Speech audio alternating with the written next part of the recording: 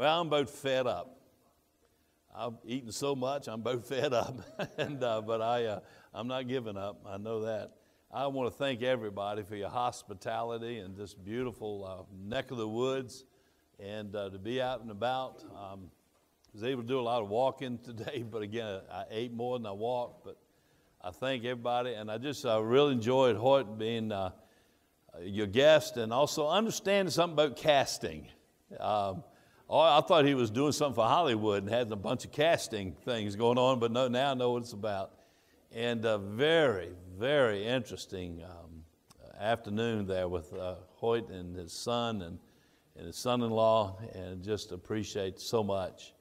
And I know there's a heavy weight on the congregation with those who passed away, and you're going through some health issues, and this is part of what life's all about. And when you get involved in the Lord's kingdom, we realize there's a greater place ahead.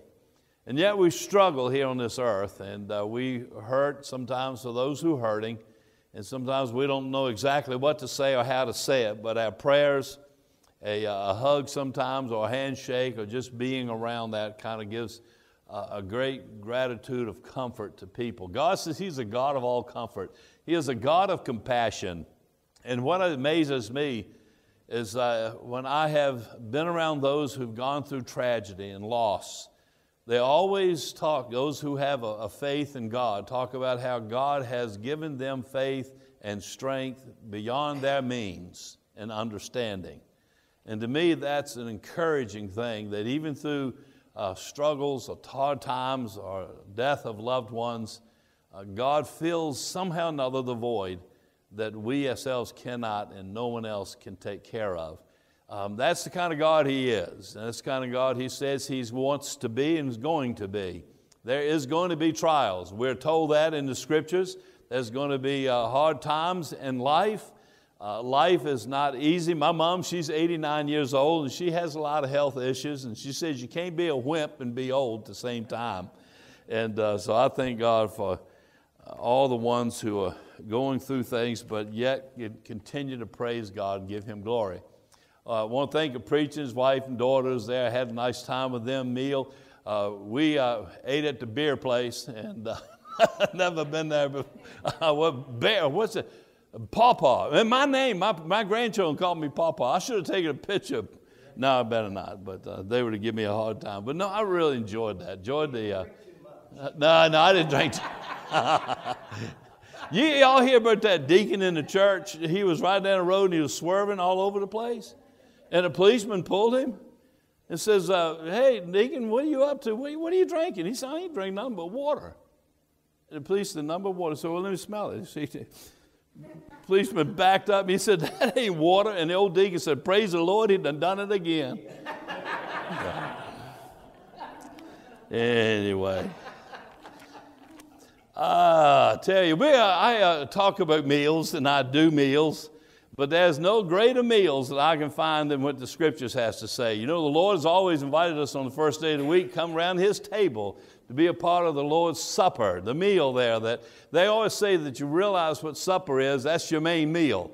And I believe the Lord's Supper is the main meal. It is something that we as Christians love to be around, to remember and to reflect and to praise God of what's going on and what He's done and what He's doing. But I also found that there are other meals I like to read about and be a part of. And when it comes to homecomings and revivals and meetings, there's always food involved there. I've never had a revival meeting that would say, hey, we're going to have a revival of a meeting and fasting.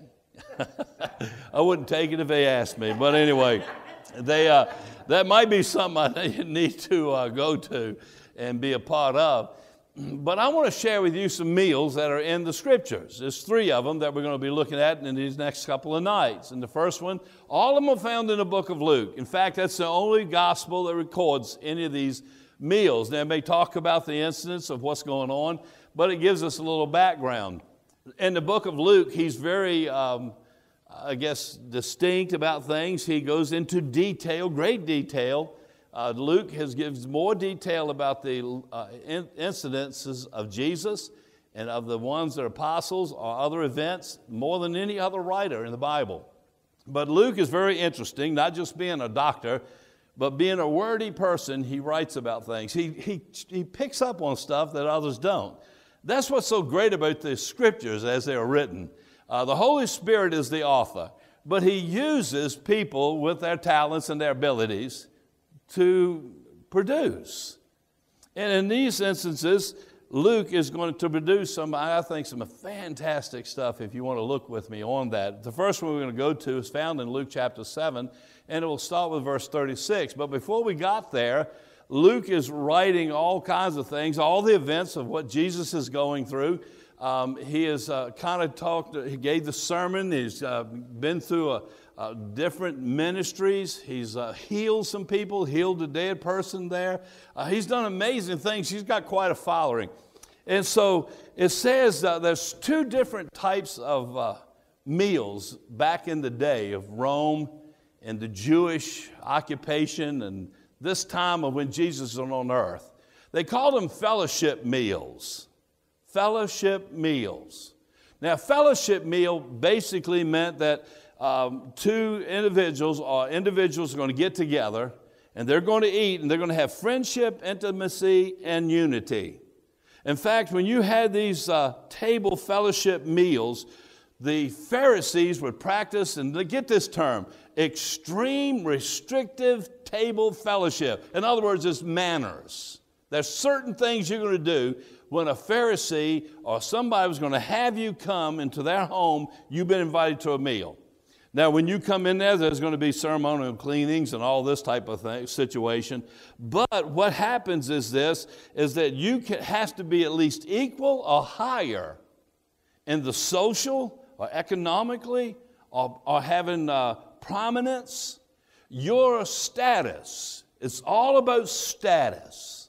And if I'm going to have you come over to my house, it's because it's a big deal. And when you come to my house, you better have some high credentials. And in my I wouldn't have a humble opinion. In my prideful opinion, you better be at least equal or better if you're going to come around my table.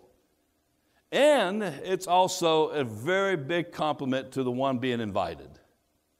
Jesus, by the way, he also had table fellowship, and he called his wide range table fellowship. In other words, he blew the restrictive table fellowship out of the water. Jesus was unique. He would eat with Gentiles or Jews.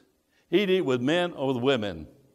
He would eat with sinners, tax collectors, Pharisees, you name it. Jesus would sit down with that person and eat with them. And he did not have a problem with it, but everybody else did. Not Jesus.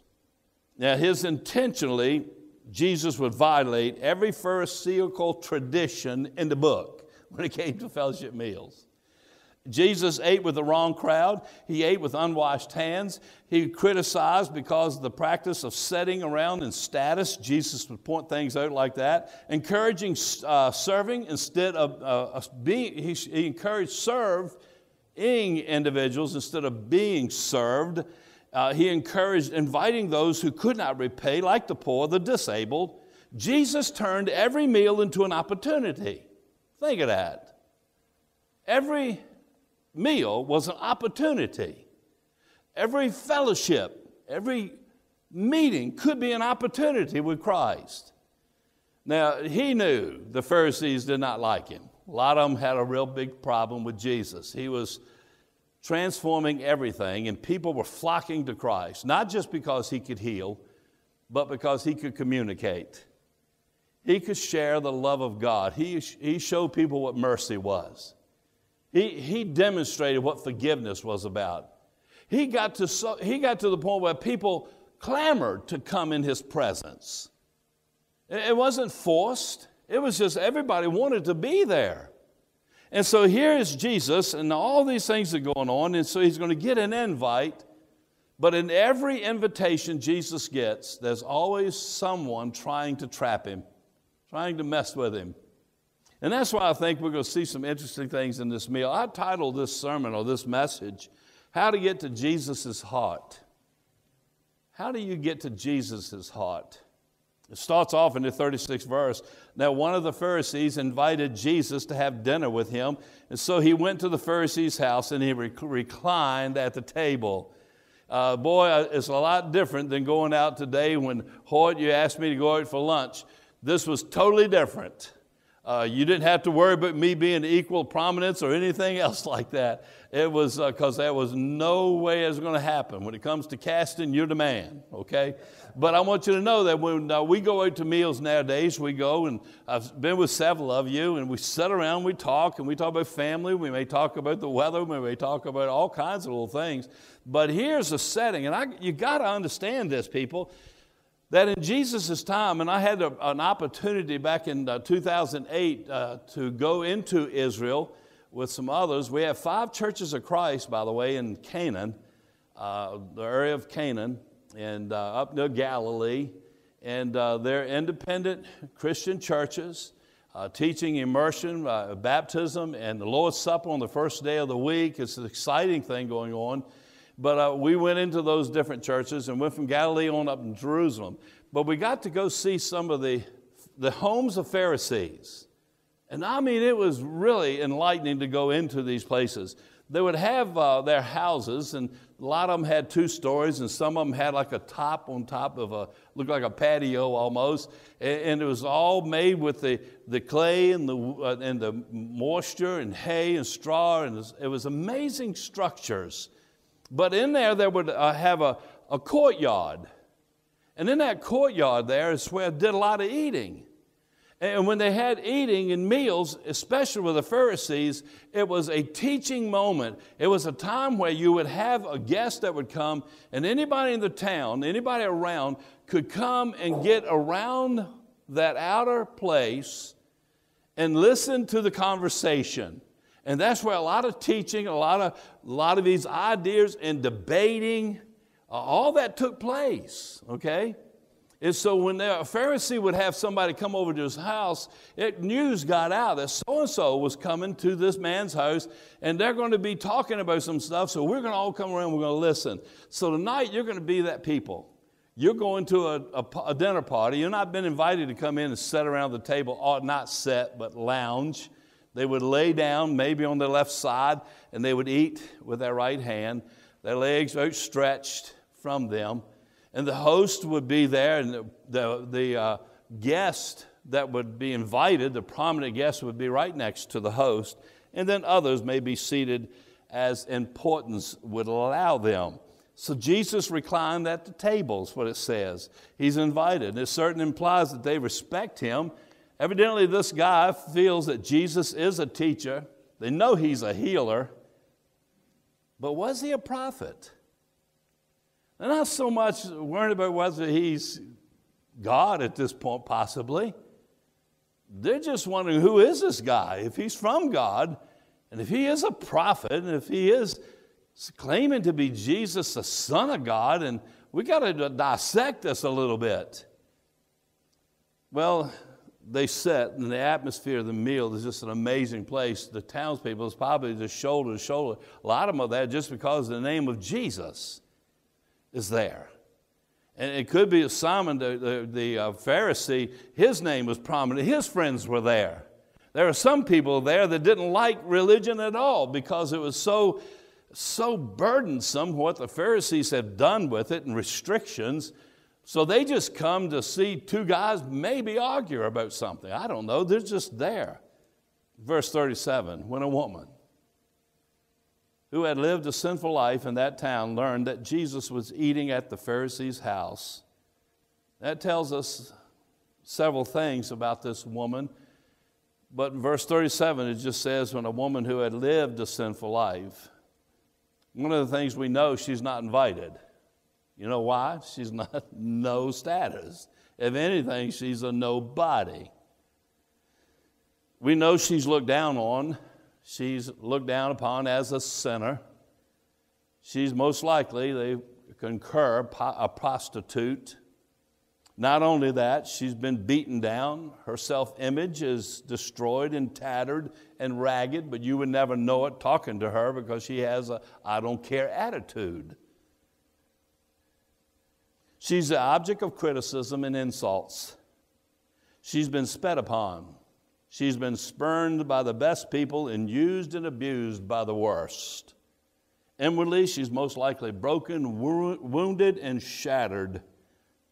And perhaps some of us tonight can feel that. You may say, oh, I'm not one of those sinful women. But listen, let me tell you something. Without Jesus Christ, you are that sinful person. And life will not get better if this is all that's there. As you get older and as life goes, it gets a little more complicated sometimes. And if that's all you got to look forward to in this life is what we can get out of the physical pleasures of it and the flesh and how we look and how we feel and what we get, then you're going to be very, very disappointed if that's all it is. But this woman felt miserable. Time has passed her now. Time is going on. Maybe no family, no one to lean upon. That might be why she's in the situation she's at. I don't know. I don't understand it, people. Do you understand who she is? I don't. I mean, to me, I would like to, though. I like to see who she is. And I see them every day. I'm around people like that, and you are too. Dig in a little bit when it comes to the Bible. I never knew about, and I thought about this today, Hoyt, and I don't want to pick on you, but what goes on behind a cast, you know? I saw some objects, some aluminum objects that were going to go on a blower of a lawnmower thing. I don't know what it was. It was just some piece of stuff. But they had to make a bunch of those. And you look at the finished product, you go, wow, that's awesome. But then you say, well, how did that come in? How do you do that? And then he started showing me how they make this. You got to draw it up. You got to have drawings. You got to go over here to the wood pot and chip out all these little woods and build a little this, that, and the other, and forms and framing and all the little things. And you put it all together, and it takes time and it takes effort. And then they come up with this little bit of things. Some of them are small hinges, and some are a little die and a disc and that's and all that little stuff. But some of them are big, but they come all together, and then they finish it, and then they take that piece, and then it goes with some other pieces that may be made somewhere else, and it all comes together. And I thought about it as Christians. Our lives have also been formed, shaped, molded. Somebody outlined this and did a little bit of that, and if there's been some impurity coming in, if there's been some mistakes, guess what? The cast has been dyed, and here we are, and this woman has been dyed. And she's not a good woman. It would be one for the scrap pile, but she's in the presence of Jesus. She is going to hear him teach. Maybe she's heard him talk before, say something before. Maybe she has heard gracious words. Maybe it's his speech about God's love and mercy and forgiveness that she's never heard anybody in the so-called religion or religious realm talk about before. But she's heard him, and she is a broken person. And then there's something, maybe there's some kind of glimmer of hope. How did she get inside, though? Because according to William Barclay in his commentary, he says it was the custom that the rabbi was at a meal in such a house. All kinds of people came in. They were quite free to listen, and the pearls of wisdom which fell from their lips. Simon doesn't seem so alarmed that this woman is in or near her house because there's a whole crowd of people. But she wasn't invited in because all of a sudden she's there. This is what we Americans would call she's crashing the party. And she wasn't asked to crash. She just comes right on in. Look what takes place. This is in verse 37. It says in Luke 7, verse 37, she broke an alabaster jar of perfume. This was most likely her livelihood. This little jar of perfume is what she used, her fragrance, to capture the attention of her men, or whatever it was into her occupation. And she stood behind him at his feet, and she's weeping.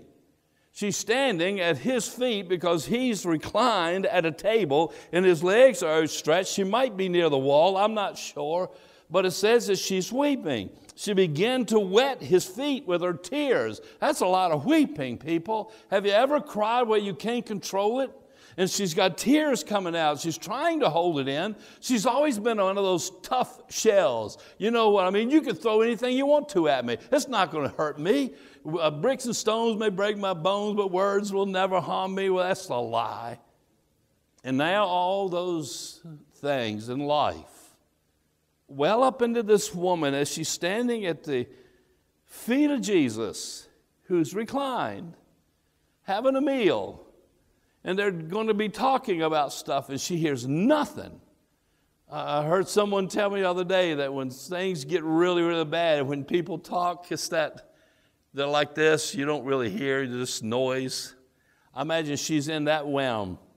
She don't hear nothing. She's just boo-hooing. And as she notices his feet got stains on them. You know, they stains back in that day, and when you go walking around there, it's very dusty and dirty. And when those teardrops are hitting, and it says she got so many, it wet his feet. So what she does, she bends over, and she gets down, she has her hair, and she lets her hair down. And boy, the crowd probably is going, oh, what's going on here? This doesn't look good. You know, women don't let their hair down like that. And she's wiping his feet with her hair, and then she's kissed them, and then she's pouring perfume on them, as if to say, I'm sorry, I've messed up your feet with my sinful tears. Early in the meal, there's no focus on that woman, but now all the eyes are looking at her, and she sees nothing. She's not listening to nothing except those words of Christ, those comforting voice of a shepherd. And as her hair falls and she's down there wiping them, the next thing she begins is to kiss his feet. We look at this as maybe a disgusting implication, but in that culture, kissing the feet is considered a common mark of deep, deep reverence. Finally, she pours that scented oil on his feet out of the perfume vial, and such Jewish women commonly wore around their neck. Nor is this a one-time event, because it is written, and I know the preacher back there would know, and some of you others who know about Greek, it's an ongoing thing. It's an imperfect tense, which means continual. She's continually wiping, continually kissing, continually pouring, indicates repeat action. And I'm sure now that once this flask of perfume is opened, almost immediately it's detected by everyone that's in the room and outside the walls, and all those people who are walking up and down the street. While Jesus had been at the center of the focus up to now, all eyes turn on that woman who's literally bawling, crying, wiping, putting the perfume on. In verse 39, when the Pharisee, his name is Simon, he's the one who had invited Jesus, saw this, he didn't say out loud, but he said to himself, if this man were a prophet, he might be a good teacher, but if he were a prophet, he would know who's touching him and what kind of woman she is, that she is a sinner. It doesn't take much of a mind reader to look at Simon's eyes. It's probably one of those things where it just kind of shook their head, you know. You ever seen people when they're disgusted at somebody doing something? You don't have to use words. Have you ever done something? And I got my lovely wife, Sharon is her name, and she's back home, and maybe a couple of months, when she's finished all the stuff, when I go places, I'll have her with me, because I sure do miss having her, and I'd eat better when she's around. Okay, well, anyway, Sharon is one of those individuals that when I do something that's really not right, it's really dumb, she just gives me that look. You guys know what I'm talking about. You get the look, like, it's just like, you ain't got to say it. And Simon Peter has evidently that look. And so Jesus, all of a sudden, he just asks a question. In fact, you go down in verse 39, it goes on a little further. He says, Simon, I have something I want to ask, or something to tell you. He says, I have something to tell you. And this is where they begin to do that little, this is where Simon is like, okay, I want to hear this, because, yeah, go ahead, give me a little test. We'll take you on. Now remember, Jesus is the Son of Man and Son of God. He's healed. He's raised the dead. Jesus knows the thoughts of demons. Jesus is the King of Kings. He's the creator of all things. Jesus is understanding this, and yet he's in flesh. And when that Simon, the Pharisee who thinks he's such a saint, says if Jesus only knew that that was a sinner, and Jesus could have looked at him and blasted him out of the water, said, you want to talk about sins? I could write yours in the sand, which he probably did later on. He was writing out some sin in the sands or whatever he was writing. He could have shamed that man right off the bat. He's the King of Kings. He's the Redeemer. He's the God who gives forgiveness and mercy, has salvation. And that man, Simon, has the ideas in his mind that this guy doesn't even know that that woman's a sinner. So Jesus says this, tell me, teacher. And he begins a little parable there. 2 men owed money to a certain moneylender. One owed him by over 50 or 500 denarii. That's a lifetime of wages. While the other owed him about 50, about a week's so of wages. Neither of them had money to pay him back. So he canceled the debts. He canceled both of them. Now suppose, he says, now which of them would love him more? So Simon said, well, that's the easy one. I suppose that the one who had the bigger debt canceled. You've judged correctly, Jesus said. And then Jesus in verses 44 through 47 says, Simon, I want you to know something. When I came into this room, and I like the way it says in verse 44, he'd been talking to who? Simon the Pharisee. Now get this picture. As the crowds of people, as a woman, Jesus is reclining. He's talking to Simon, but he says, as he turns and he looked toward the woman, but he's talking to Simon, and he says, Simon, do you see this woman? So Jesus is now looking at her, friends, and get the picture here. Understand the importance of this moment. And he says, do you see this woman? He didn't say, do you see the sinner? He didn't say, do you see this object? Do you see this woman? I came into your house, and you did not